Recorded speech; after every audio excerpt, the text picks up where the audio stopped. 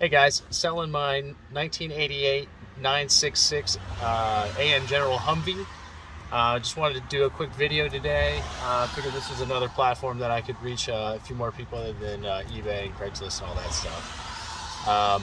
Just to kind of go over things. It's still got the all the original stuff on it from the Army. It's still got the plates right there, the bright lights. I did some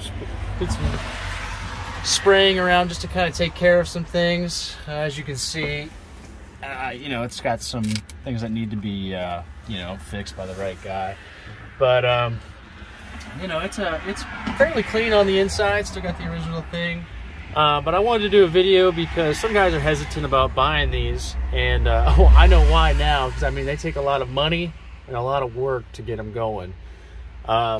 But here, let me go ahead and start this up. So I've done a lot of work to this. I replaced the glow plugs, injectors, injector seals, you name it, it's been done. New alternator, grounding harness, you know, whatnot. But yeah, as you can see, the weight light went off. She'll fire right up. It's probably a little loud. I don't know if you can even hear me right now. But so here's everything right now. So as you can see, that the voltage meter flickers in the beginning. It's just a grounding issue that I'm working on. Like I said, I got the grounding harness. I turned the voltage down. Usually I have it about 28 just to charge the batteries. But within about a minute, you know, it sets itself fine and she's running perfect. But as you can see, the you know, right here, you got to push the button up, go over, and then I'll show you that in a minute. But the light's all dim right here, yada yada yada. Let's see here, and then if you want to, now, turn signal works. It is a 6.2, so it is a 3-speed. So she'll get up to about, I don't know, I'm usually comfortable with about 45, maybe 50. I've heard guys go a little bit quicker, you know, whatever, but I'm just not trying to, I'm not trying to break this. As you can see, everything everything works. Good running truck. Heater's coming on. That's for the LED light kit. I'll show you that in a minute. I just gotta wire that in right there. But yeah, as you can see, I mean, it's not a, you know, it's not a bad little truck. I just did that because the soft doors, they flap in the wind, and it's kind of annoying. That and the as you can see, the zipper broke, so I'm not gonna replace it. Like I said, that's for the next guy. This is more or less just a fun truck to have, and it's definitely a good conversation piece. But I mean, the roof is all solid and everything. It's just kind of like vinyl material.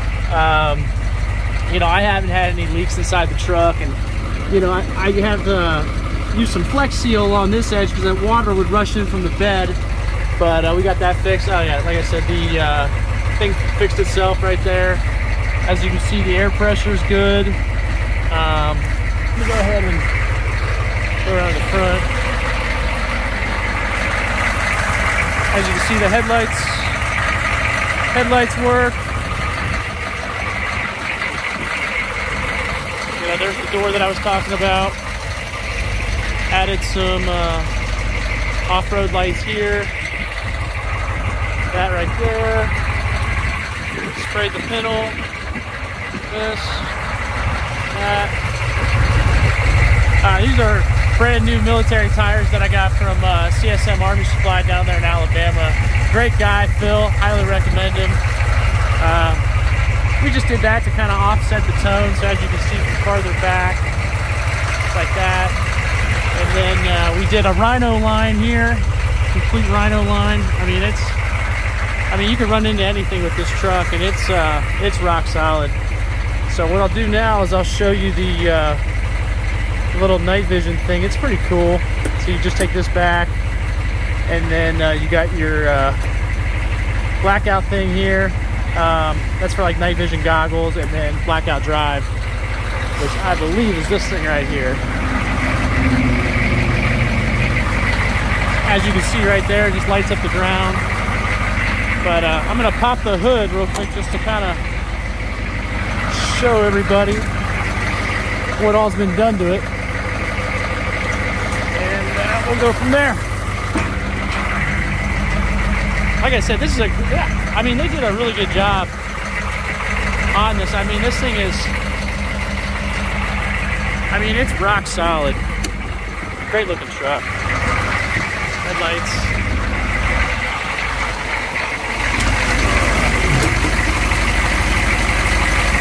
As you can see, I got the new 60 amp alternator, new fuel filter housing, new rubber hoses, new glow plugs, air filter.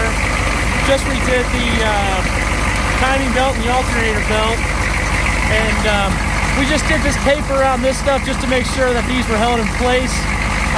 These are just all like just basic connectors, yada yada yada. They're still good. Like I said, the next guy, he can use a black tape or a clear tape or, you know, whatever, replace them. I don't care. But as you can see, everything is, you know, good running engine, yada yada yada, clean.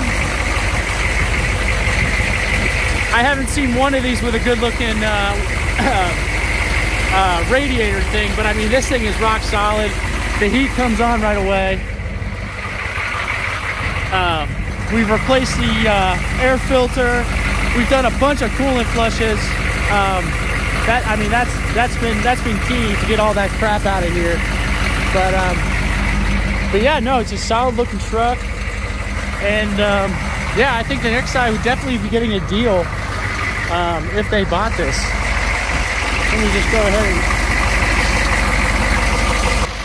So yeah, if you're interested, give me a call. Based out of Southwest Ohio.